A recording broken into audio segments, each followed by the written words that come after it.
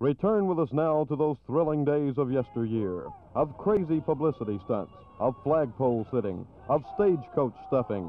Stagecoach stuffing? Yep. It seems a local public relations firm dreamed up the idea of seeing how many people they could stuff in a stagecoach. The idea was to get publicity for a new Western movie.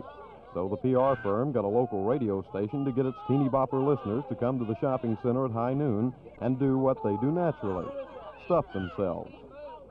And as Ripley would say, believe it or not, 40 courageous teenagers managed to cram their bodies into the stagecoach. It was hot and it was crowded, but the kids got free tickets to the movie, and as one teenage boy said, it sure beats standing in line. Jim Hips, Channel 8 News.